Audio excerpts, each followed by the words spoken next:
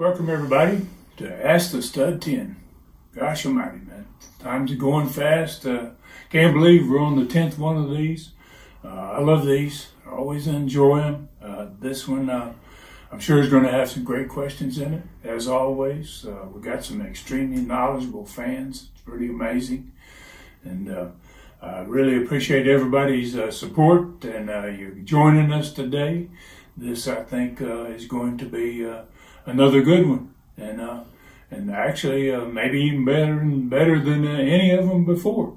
So we're ready to go, and let's get right to it. Our first question is from Brian Haas in Texas.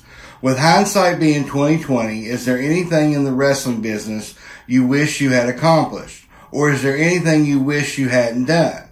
I'm a big fan of the Studcast. Keep up the great work, and God bless.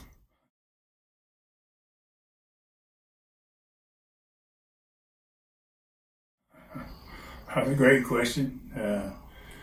Geez, I give that a little bit of thought there before I jump on that one. I guess I want to talk about the one that I wish I had done, and rather than what I had done, I'm gonna talk about something that I wish I had done, and I've touched on it before, and there was 1980, about 1986, I had a company out of Houston, Texas that found out about our Continental Wrestling show. Don't know how they found out about it, but they got in touch with me, and they loved the program. They sent some guys out of Houston to see how it was done, and then about 3 weeks after they made the little visit, they called me up and they said, "Ron, we think we can get you on TV in New York, the NBC." And I was like, "Whoa," there was, at that point, there was nobody on any of the three major networks. So, I made a trip. I went to New York City. Spent 2 days up there. I went to the NBC studios and into their big main center, and I sat down and talked to people about what I would like, what I would see as being done, and the great part about it is we had that Continental show, and that's why those guys really wanted to take me to New York, because we were, I think, the first, and I'm not absolutely sure about this, but I'm sure we're the first or the second company to start to produce the show with a truck out of the studio. We decided to get out of the studio and go and produce into a major arena where the television had 8,000 fans there and watching it. And wow, it worked tremendously, even better than I ever anticipated it would. So when the NBC people saw this, they had never seen it before. They had never seen it done that way before. They had always been, that's why they weren't interested, is because they did not want a studio show. And everybody in the country had the studio show. So this was, I think, the first time they ever saw a wrestling program produced, great commentator Gordon Solie, and with great matches, big crowd, a totally different atmosphere than what normal television programs, wrestling TV programs were back at that time frame. So I made the trip. I went home. NBC got in touch with me, and they said, "We'd like to do your show.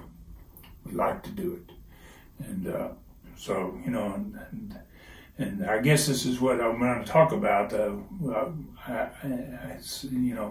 you ask what I hadn't done, and I wish.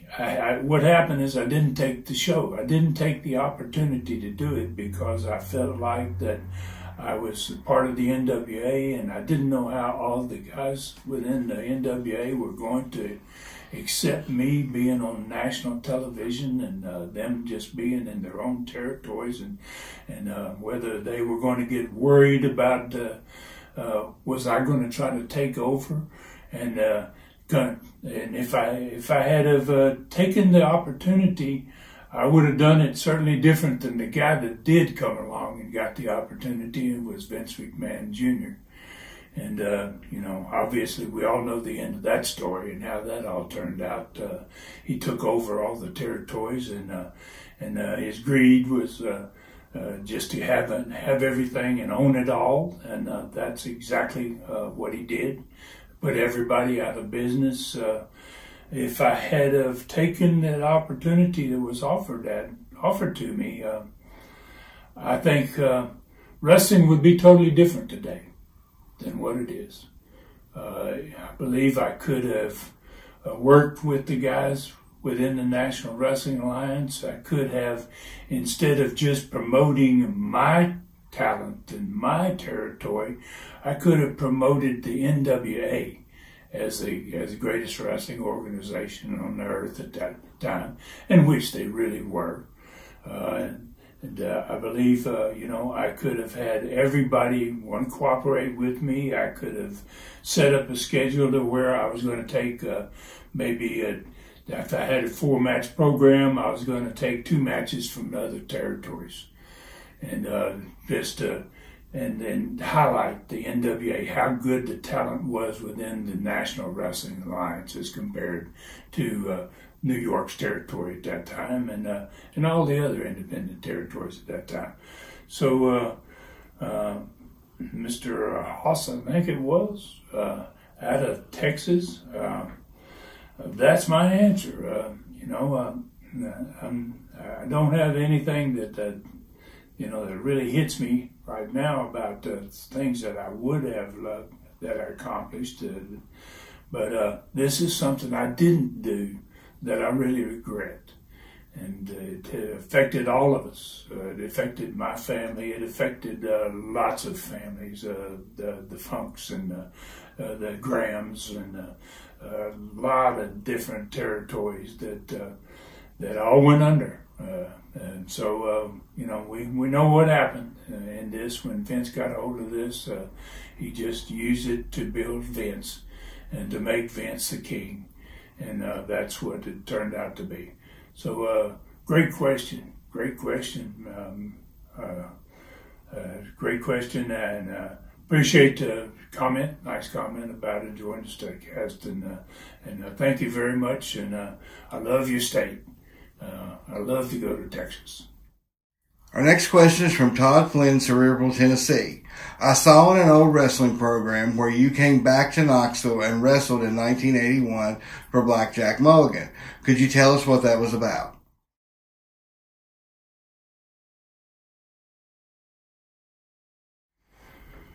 Oh, wow. Todd,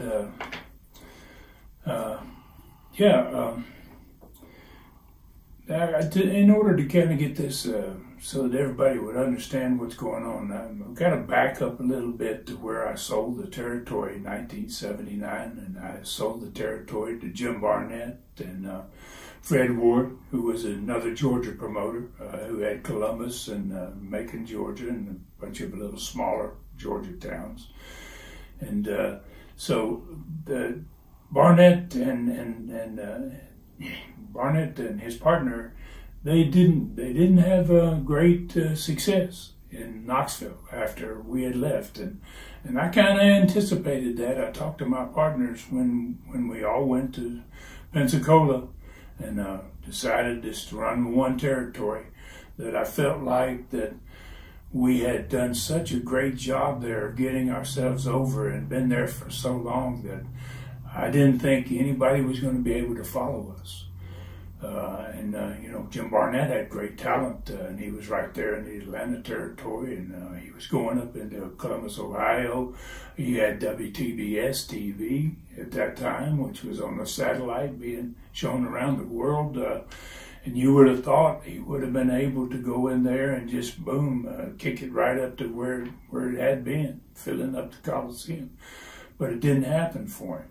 So he sold the business, Knoxville and Southeastern, to Blackjack Mulligan and Ric Flair.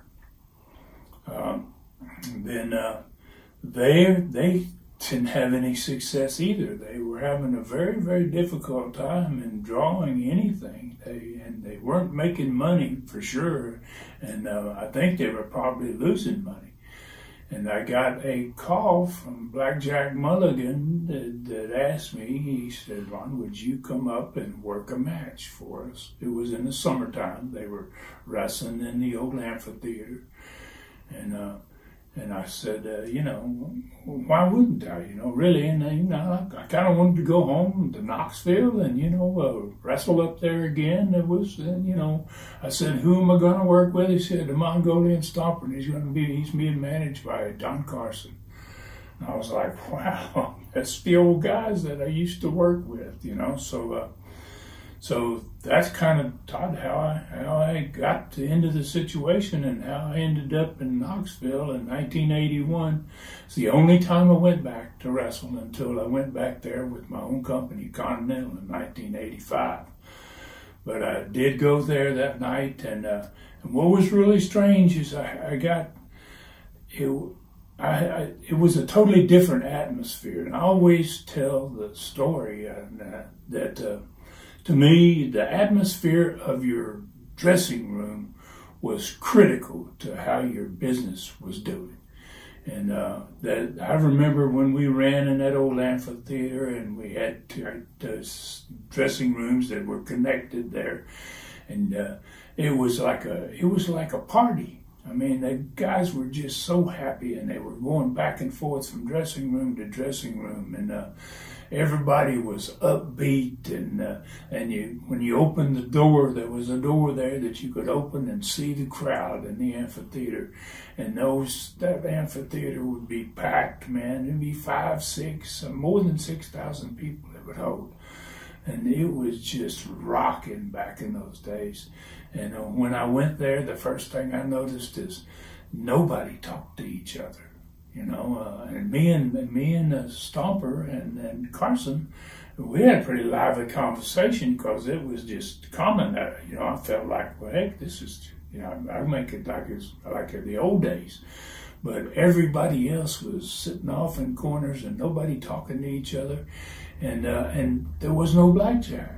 I was like, after about 30 or 45 minutes, I said, "Where's Mulligan?" And they said, "He's in that very back dressing room back there. He don't ever come out. He just goes in there. That's when he gets here. He goes there. He stays there, and he gives us a finish, and then he comes out for his match." And I was like, "Wow, that wasn't the way I ran business. So that was very strange to me. Anyway, they had been drawing nothing. They were drawing 1,500 to 2,000 people in that amphitheater where we were drawing 6,000. And so that night, the amphitheater was about 3/4 full. And I remember Don and Stomper, they took a look outside. Every wrestler wanted to see what the house looked like. And they came right back to me and they go, "Ron," they go, "wow, this place we got twice what we've been drawing here, man." Because it had to be because you're on the card, you and Stomper and me, the fans still remember, obviously, the old days. And obviously, they would like to see it again, right? So, and I think they had a good point, and it was kind of like I told my partners when we ended up going down to Pensacola that I don't think anybody's going to be able to follow us there. And that turned out to be the case. There was no wrestling then. Once Mulligan and Flair dropped out of it, there was no wrestling at all in Knoxville except for a guy named Terry Landell who ran these little shows in parking lots of Walmarts and things like that. I mean, it was no wrestling really. And it was none until we came back in 1985, brought Continental in there, got on TV again and brought Continental back. And that territory had a reputation of being dead. Knoxville territory's dead. Nobody can make a draw. And when we came back in 1985, first show we came there, we booked into the Coliseum. We turned away almost as many people as we put in the Coliseum. I mean, it was like a homecoming, man. And the building was it was exactly like it was when we left there in 1979. So, great question, Todd. Great question. And that's kind of what happened. And wow, it was a different day and time, man. 1981. Those guys were struggling. Barnett had struggled, and Blackjack and Flair, they struggled. Great cards, great talent. People just didn't want to see it. And strange deal, but that's the story. Our next question is from Craig Brinkley, Bristol, Florida. Has Hulk ever thanked you for what you did for him?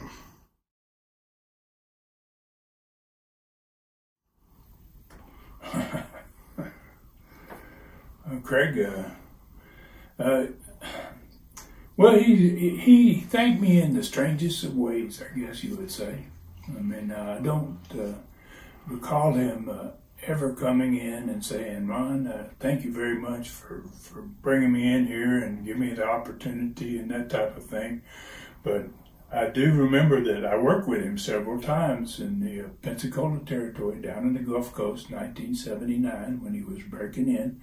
And I went and did a lot of jobs for him, and I tried to help him learn how to work as much as I possibly could.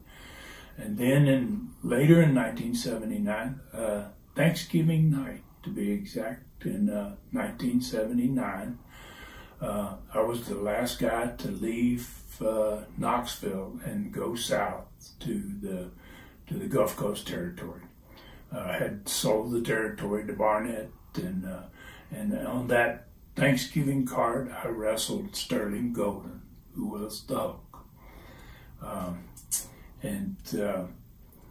remember that the booker, I think the booker was still Dick Slater, who had been my booker in 1979 before I sold out to Barnett. Barnett wanted to keep Dick Slater, Paul Orndorff, Fox Baker, and the Angel, Frank Morrell, out of my crew that I had when we were making the deal to sell Knoxville. So he made Dick Slater his booker. Barnett just kept Dick as his booker, and Dick came in and he told us to finish, and in the finish, he wanted to beat me, and I didn't care. I was leaving there. It was the last time I was going to wrestle in Knoxville until 1981, till the question I think I just answered. And that would be the only time I was going to wrestle there for 6 years, until 1985. And when Slater left the dressing room, and I think the Hulk was their champion, the Southeastern champion. He had just won that belt. And once Dick left, and we sat and I started to talk about the match and things we might do, and he says, Ron, he goes, I don't want to beat you. He says, this is your town, this is your territory. You were a star here. And he goes, I'm going to New York. He said, they don't even know. But I've already made a deal, and I'm going to New York in about 3 weeks. Well, he was jumping around from everywhere when he got started. He came to me, he went to Memphis, he went to Georgia. Now he's headed to New York. And he says, I don't want to beat you.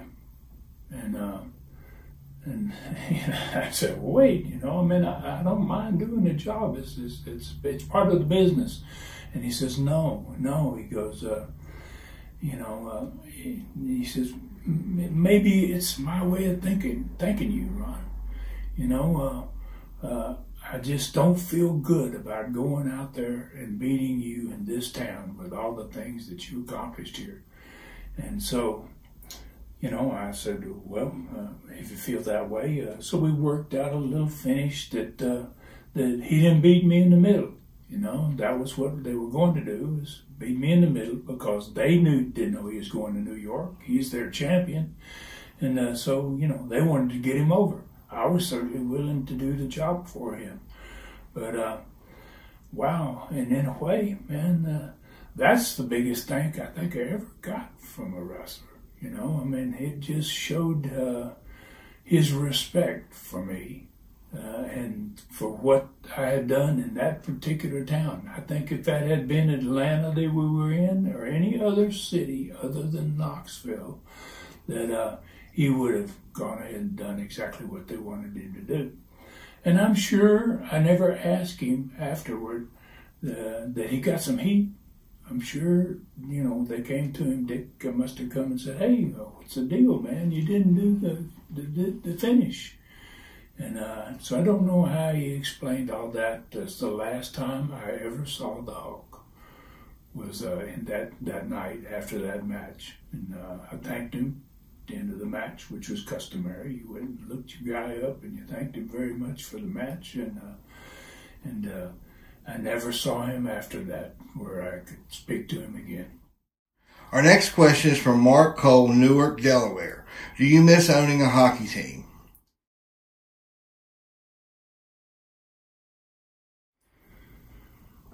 That's crazy, and I think the first question that we did in this one was from a guy named Haas in Texas out there. And, when I started thinking about what I had accomplished, I think he asked, and what I regretted or what I didn't accomplish, didn't do in wrestling, that I got this thought that came instantly to my mind with that question, but I didn't want to, because it wasn't the subject of wrestling, that I kind of decided to go ahead and talk about turning down the chance to be on a national television hookup with a wrestling show. And so, strangely enough, I think in my mind, you talk about do I miss owning a hockey team?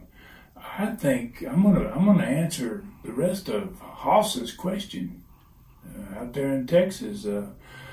I think my greatest accomplishment didn't come in wrestling. I think my greatest accomplishment came in hockey, and I got a couple of reasons for that. One of them is, as far as minor league hockey, no one, I don't believe ever, to this day, ever drew the attendances that me and my partners drew in hockey. In Nashville and in Cincinnati, particularly Cincinnati, because drawing 10,000, we beat 4 NHL teams in attendance, and with a minor league team in Cincinnati, Ohio. It was like the talk of hockey. I mean, people were going crazy, and there was a reason for it. I really believe there was a reason that happened, and the reason it happened is hockey. When I saw my first hockey game, it was the most dead thing I ever saw at the beginning of the game. They didn't announce anything. The players would come out of the locker room and they would skate around in circles and warm up on the ice, and nobody even said, hey, welcome your team to the ice. I mean, it was like, and so, and I would have never had any interest in getting involved in hockey had it not been for a fight. They had a fight in the second period, and the crowd stood up, and everybody got into it. And then I told my partner, who's Bob Polk, who ended up being a partner in my Continental Wrestling and my USA, and we were partners in both hockey teams. And I told Bob, I said, Bob, I think I can identify with this. Well, then when we got involved and we got a team, I sat down with Bob and I said, Bob, we need to do something that's never been done in hockey. You know, I mean, and I said, I can't send my guys out on the ice and not do something different, something that's going to start the game in a totally different way. And he said, well, what do you got in mind? And I said, so I've been thinking about it, and I laid it out to him. And he's like, he lit up like a Christmas tree. He was like, God, Ron, that'd be unbelievable. He goes, wow, you'll have everybody in the building standing up before they drop the puck. And I said, well, is this going to get us any heat? You know, I mean, because I don't think they've ever done anything like this. And he says, well, we own the team, don't we? Can't we do whatever we want? And I said, yes, sir, we certainly can. So that's what we did on that first hockey game in Nashville, Tennessee, in which everybody, all the press and everybody says, you're not going to draw 500 people. Some of them said, you won't draw 500 people. You know, hockey is not going to be a big thing here in Nashville. And you know, I couldn't tell them exactly what we're going to draw, but I said, guys, I think you're way, way off that figure. We drew 6,000 people that first opening night. That league had never had a team that drew 2,000 people. We drew 6,000 in the very first game. And I remember hiding, and I never liked to get down on the ice. I liked to stay back in the corridor in the dark. And I watched that opening that night. Oh, it was absolutely awesome. I mean, when that building went black and they started playing Bad to the Bone, and the spotlights were just roaming all over the ice, and the people started standing up in the stands. They had never introduced either hockey team ever in any team, in no level of hockey at this point. And so then the other teams lined up on the blue line, and they start bringing out our players and announcing them one by one. Big announcement, here's so-and-so from New Brunswick, Canada, and bang, bang, here we come out. And you got the fans now, they're on their feet, and they're just roaring, they're cheering all these players. They don't know who they are, they have no idea. It's the first time they've ever seen them. But it was so contagious of what was happening in that building that, wow, I got chill bumps standing back there watching, and I go, wow, this is much beyond what I ever dreamed it was going to be. By the time he brought the last kid, came out on ice, all the other players were lined up on the blue line. They were watching this. They'd never seen this before. They were like looking at each other and like, what are they doing? And the last kid came out. He took his hockey stick. He hit on his knees. He was sliding across the ice. He flipped his hockey stick around, and he mowed down the old opposing team. And that building exploded. It was like the roof came off the building. I went back as soon as it was over. I went back to the office, and I sat in that office alone by myself, and I said, wow, this is got to be unbelievable, you know, for hockey people. And strangely enough, there were two guys that came earlier in the night that had come in from Chicago, the Chicago team. And they said, you know, because I was a wrestler, they wanted to see what I was going to do. And they were mad.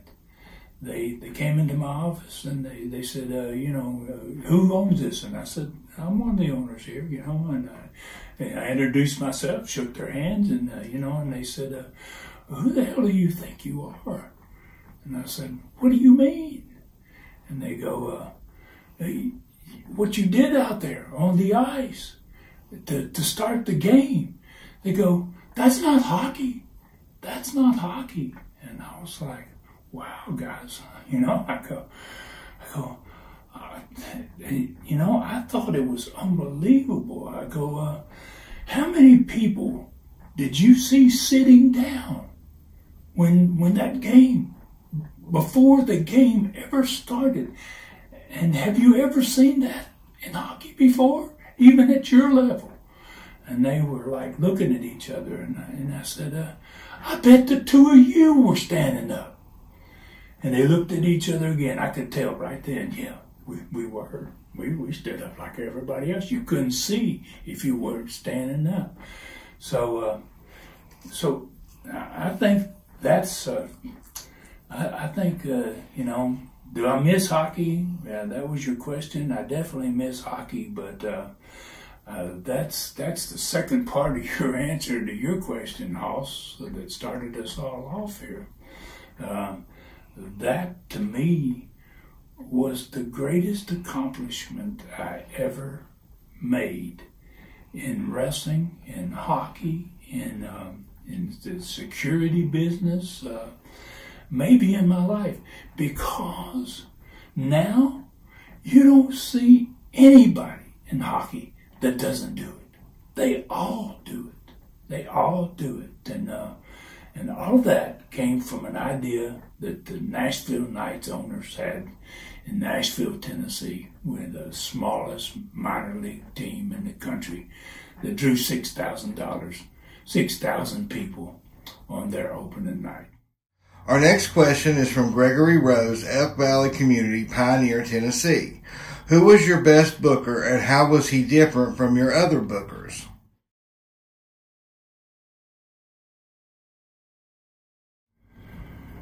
Well, I'll tell you, I didn't have a whole lot of bookers, to be honest with you. I guess I ran my own companies, and I had been a wrestler for many, many years. I had been around some great bookers. I had my own ideas. I was fairly creative, and I had a brother that was just like me. He was very creative too, and he had his own ideas. And so my best booker was my brother. Other than myself, I think I was a fairly decent booker myself, you know. But when I first started, before I started actually booking, I had Louis Tillett that booked for me a little bit in Knoxville in 1975. My first year with Southeastern there. And he's going to get involved with me in 1979 and book for me down in the Gulf Coast territory. And that's where you're going to get Hulk and some of those other people that came into the business. They started through Louis Tillett. I think my brother was a better booker than Louis Tillett, to be honest with you, and I think I probably was too. And so we ran the company. For all the years that I owned it, my brother didn't come and wrestle for me until about 2 years in. And then I made him the booker when he came there. Louis was there up until that point. And, you know, right away, Rob jumped business big time. I mean, you know, and he had some talent that Louis couldn't get to come in that Rob was able to get to come in. And when you got great wrestlers and you got a pretty decent booker, it's a good combination. You're going to draw some money. So once I sold Southeastern in 1979 because of the Knoxville War, and I went down south to Pensacola. Me and Rob and Bob Armstrong and Jimmy Golden and Roy Lee Welch, the five of us owned that company down there. And wow, once we went there in 1979 and committed to building the Gulf Coast territory, we exploded it. We just rocked it. We rocked it down there. And so Booker-wise, my brother and I sat down in 1980 when we all got down there, and he said, Ron, he says, I'd like to book, but I don't want to book every year because I want to go like a whole year, and then I want to take some time off and maybe go work another territory. And I said, that's a great idea. And he said, you know, Ron, he goes, when we sit and talk about angles and things that we're going to do, he goes, your ideas are tremendous. I mean, he goes, why don't you do the booking one year and I'll do the booking the next year. So we agreed on that. Rob took 1980, I took 1981, he took 1982, I took 1983. We alternated. Then about 1984, then we kind of both started working together on the book. 84, 85, once Continental got started, it was a bigger game, bigger outfit. And so it took a little bit more work. But your question about who was the best booker I ever had, I think my brother was a great booker. And Louis Tillett was not a bad booker. He booked in a lot of territories. He booked in Atlanta. He booked in Florida. He had some experience. But, I think as a team, maybe my brother and I probably were the best thing that we ever had and the best thing we ever did when it came to bookers. Our next question is from Carl Stern from Alabama. Who was the 1984 Masked Assassin in Southeastern Championship Wrestling? Was it Randy Barber or Bob Owens? I've seen conflicting reports. I've always heard it was Barber, but Ken Timms insisted to me it was Bob Owens.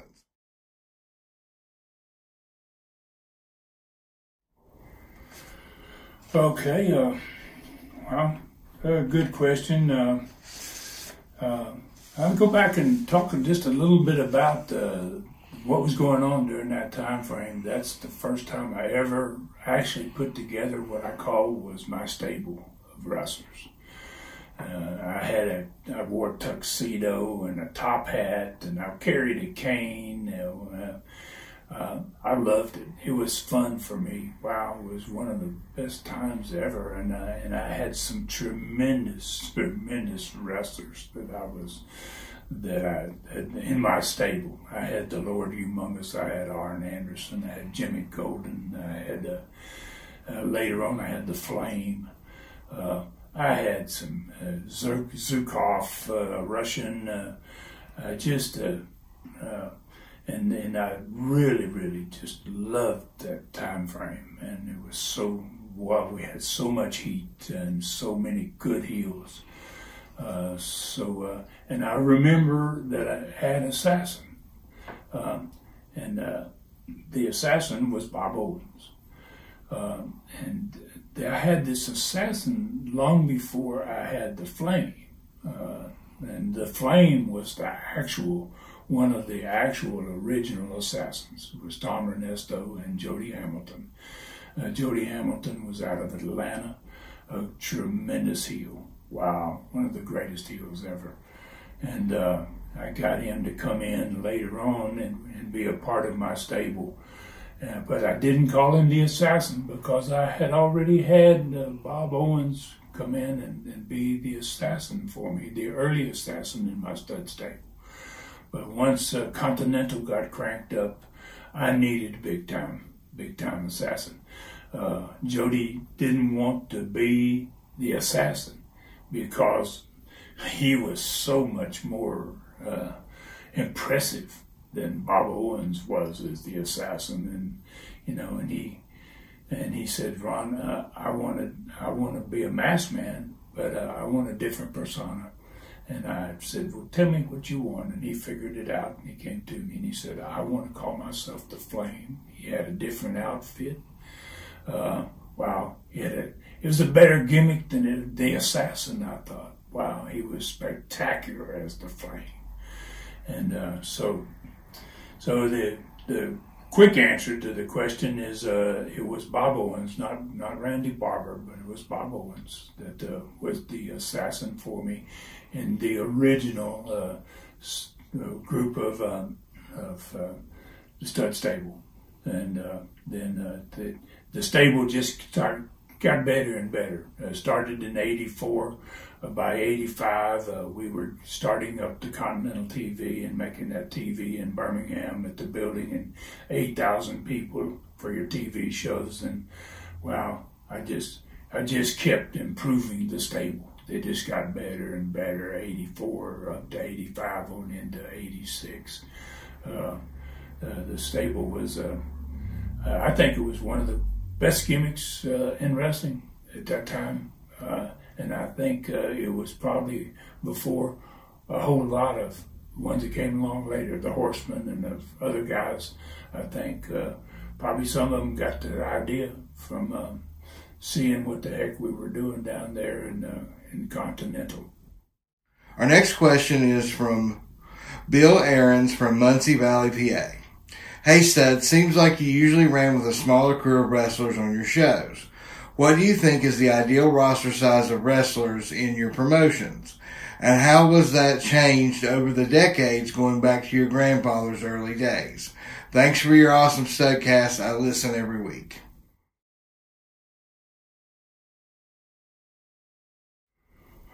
Well, thank you, Mr. Aarons. That's a great question. Let's go back to my grandfather's days. Let's just start there and talk about the number of people on a card. And, back in the old days, my grandfather, they would run matches with 4 wrestlers. And they would get 4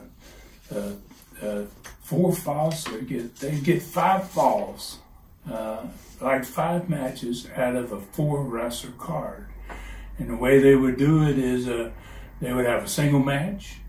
They would have a single match, 2 guys, one guy from each team in the first match, then 1 guy from each team in the second match, different guys. And then they would come back and have a 2 out of 3 fall tag match. So, you got 5 falls. You got to see 5 finishes, and with 4 guys. And that was done for money. Guys didn't make much money back in those days. He was in the Depression when the payoff was 50 cents sometimes, he told me, and that was a lot of money in the Depression times, strangely enough. They weren't having inflation problems back in those days. So and I started with a small crew. When I went to Knoxville and ran my first company, I think I had about a 12-man crew. And it was about a 4-match card with those 12 guys. You had some single matches, and then you had a tag match. 1 tag match usually, and the rest of the matches were single matches. As the company grew and the crowds got bigger, I wanted to give fans more, and I bumped that to 14. Sometimes, it would come to 15 when you had a manager, because the manager got paid too, just like he wrestled. So, then you jumped it up there to 14 or 15. You end up with 6 matches on a card. That was a big card back in those days for anybody's territory. It was pretty darn good. On into 1984 and 1985, when we started Continental, we had the big television show. We were running in major arenas. We had expanded all the way from the Gulf Coast to into Kentucky. We were doing big business. We went to 16. We went to 16, sometimes 17, sometimes 18 wrestler card. We would have, there were nights when we would have 8 matches, which that was a Madison Square Garden type of card. The Garden wasn't doing more than that. They had maybe 8 matches, was about as far as the even matches in Madison Square Garden would go to. So, it all depended on how good your towns were doing and how good the talent was. But that was the progression. 4 guys during the 30s and 40s and into the 50s. They probably jumped that to 6 guys. And into the 70s, that went to 12 guys and 14. And then we took it on up to 17, 18 in 85, 86, 87. 7-match cards. That was pretty much how it worked. And great question, though. And hopefully I explained it well for you. Our next question is from Ronnie Rice. Love your When Wrestling Was Wrestling series. Regarding the Madison Square Garden one, did working there feel different than other places? If yes, was it the history of the building and the other big names that had been there, or because it was New York City, one of the biggest cities in the world?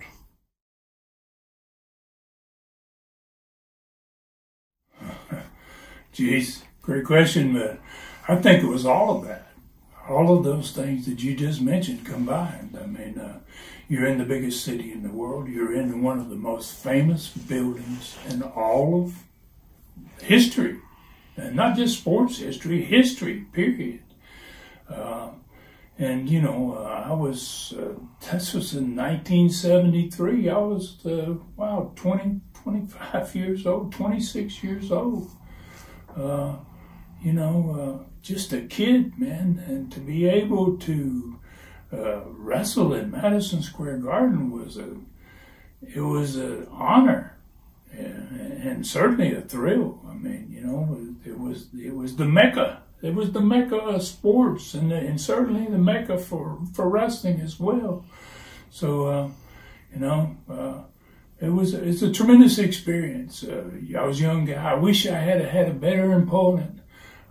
They put me with Andre the Giant's interpreter, and Frank Valois. It's a little bitty small guy. I wasn't able to do much because I didn't have much to work with, but I still had a great match, and because the Florida Territory was sending their tape into New York to back up Vince McMahon Sr.'s television stations. He didn't want to get people on his TV stations who were going to compete with him. And he and Eddie Graham had a great relationship. They sent the Florida tape in there. And when I went in there, because I was on top, I was the Southern Heavyweight Champion in Florida at that point, and the Florida Heavyweight Champion back in those days. And when I went in there, I got as big as an ovation as any of the New York stars. I was like, and I wasn't really aware that the Florida show was in New York City. And so it was a tremendous experience. But all those things, you're right about all of them. That was the ultimate for, I think, any wrestler, was to wrestle in that building. What an honor. Our next question is from Rexall LeMaster, Jackson, Michigan. Ron, a late June 1984 Southeastern episode mentioned that during a band tournament, the WTBS cameras from Atlanta were coming to the Fairgrounds Arena in Birmingham, Alabama. Not even 3 weeks later, Black Saturday happened. I gotta ask, Stud, were you negotiating to do a talent switch or acquisition of the Georgia office with Ole Anderson?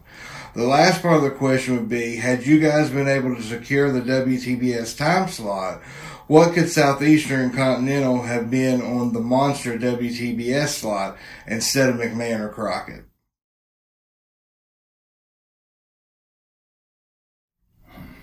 That's a great question. From Jackson, Michigan. That's a great question, sir. I don't remember making that announcement on the show, 1984. But the rest of it, we were doing good. Our business was very, very strong. And I certainly wasn't looking to expand, not especially into somebody else's territory.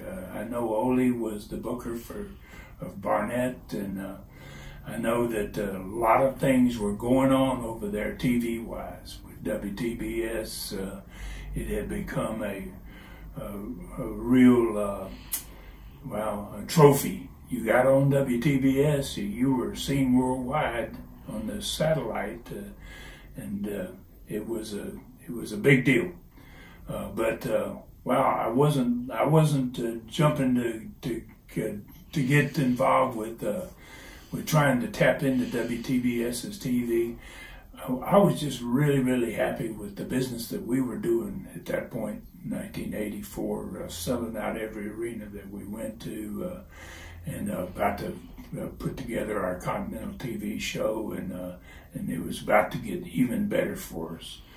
So, I wish that I had more involved here. I wish I could give you, a bunch of things that I was thinking and things that I wanted to do. The last part, though, about getting the WTBS TV, I believe Ole was a great booker and a great wrestler too. But Ole was a very strong booker, and I believe if that had been my intentions, and Ole and I put our heads together as bookers, we could have created on WTBS, something far beyond, I believe, what Crockett and what McMahon would have been able to do.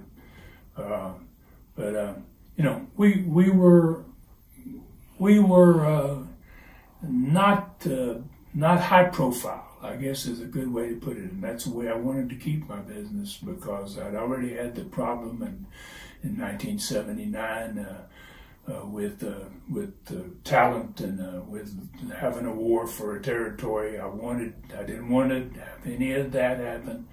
I certainly didn't want to go over into Atlanta and create a problem over there and get involved in some type of national problem.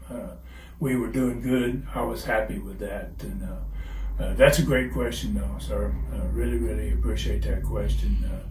And I got to say, as I said at the very beginning, I don't remember anybody saying that on the TV, but I don't doubt that it could have possibly happened. I don't think they ever came over. As a matter of fact, if there was somebody that made that announcement. There was a TV station in Atlanta back in those days that was not TBS. It was another station. I can't remember the call letters, but I know that they ran a lot of people's shows. They ran different territories. They had the Florida show was on in there. They had our show on in there. They had several others, and so it might have been that someone at that station was responsible for running that statement of what was going to happen with at this point we were still Southeastern in 1984. But thank you very much for your question. Great one. Our next question is from Martin Woosley, Brisbane, Australia. Good day, mate. I've been a wrestling fan for more than 50 years and a collector of magazines and programs. I was recently pursuing some from 1973, and there you were. I wouldn't have sent you this question had not I recently discovered your Studcast. You were extremely young in those days, but were already competing in main events. I know you had 2 tours here. The first, a short one. How much do you think your second Australian tour benefited you when you returned to America? Love your Studcast.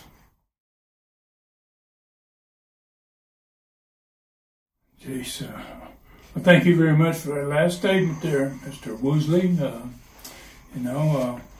Wow. I love to hear from people in Australia. Wow, one of my favorite countries. Jeez.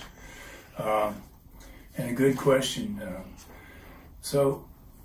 I was there twice. I went to Australia twice. I went in 1971, and I only stayed 2 weeks. And I went with my father on that trip because he was interested in getting involved with Jim Barnett, who was the Australian promoter. Jim and Dad had formed a great relationship. Jim was very respectful of my dad and what Dad could do and what he had done in his career. So I went over and traveled with Dad for a couple of weeks in Australia and expected that to be a short trip. Then in 1973, January 1973, I was in the Florida Territory. Dad had at this point made a deal with Jim Barnett, and they were partners. They were going to be partners in 1973 in Australia. And so Dad came to me and he said, Ron, would you like to go and work in Australia for 3 months? And I really loved the country. The first time we went there in 1971, I was so impressed with the country and the people. And so I jumped at the chance. And it was in early 1973. I had at that point had only won one championship belt, and it wasn't in the Florida territory. So, you know, I was not a star, but I was pretty high up on the cards. I had made a push to be pretty well respected so far as the booking. I was usually in the top 2 matches or so, and so I felt like taking the trip to Australia was going to help me significantly because it was going to give me a chance to wrestle against some different wrestlers from different countries, and it was what an opportunity. I mean, wow. So yeah, so I didn't stay the whole 3 months because Jack Briscoe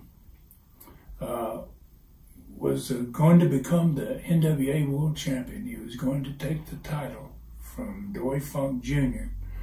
And something happened. Jack ended up having to not be able to work into Florida. So I stayed there 2 months, and then they came to me, Dad and Jim Barnett, and they said, Ron, we want to send you home. We want to send you back to Florida because Jack is having to leave the territory. And I don't know, it may be, I don't know the exact dates that Jack won the world title in 1973. But they sent me home. And so I went home a different wrestler.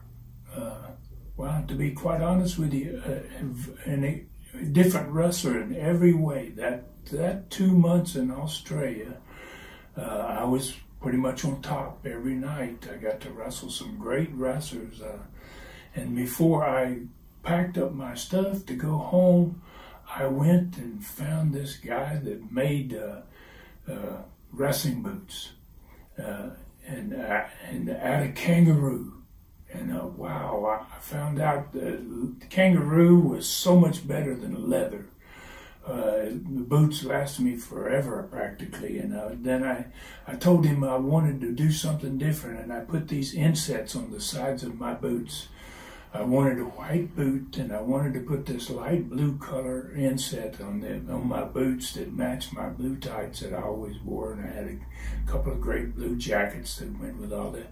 So basically, when I left Australia, I went home as a totally different wrestler and dressed totally different. And back in those days, I think that I was the first guy to ever put these color inserts into my boots. And that became overnight a sensation. And I do remember that I bought a kangaroo bag.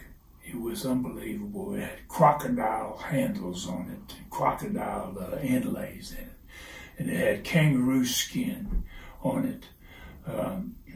Fluffy, beautiful, beautiful bag. And I remember when I came back to Florida and the first night I went into the dressing room, I had that bag and I set the bag down. And everybody in the dressing room were like, they covered it up. They just came, where did you get that, Ron? Wow. They wanted to just touch it. It was like, and then I unzipped that sucker, man, and I took those boots out and I set them down. And every one of those guys went, wow, what man, like what they all had the feel of it. It ain't leather, no, it's kangaroo, man. So it was like, it was like, and then within 2 weeks, I won my first championship in Florida. I won the Florida Heavyweight Championship. So you asked me what it was like going back home and how much it affected me or changed things for me. I put that jackets on I had. I put those new boots on. I went to the ring. And I had learned so much. I had learned some moves in Australia that nobody did in America, and I got to be pretty proficient at it. And overnight, and I can't remember who was booking there in that time frame, but wow! Within 2 weeks, they said, "Geez, Ron, we got to make you champion." I mean, you've come back here a totally different wrestler.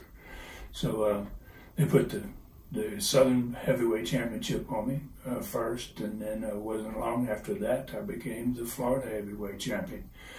But it changed everything for me. Mr. Woosley, I think it was. It changed my life. It changed everything in my matches, my outfit, my attitude. I was a totally different wrestler after coming back from Australia on that second tour.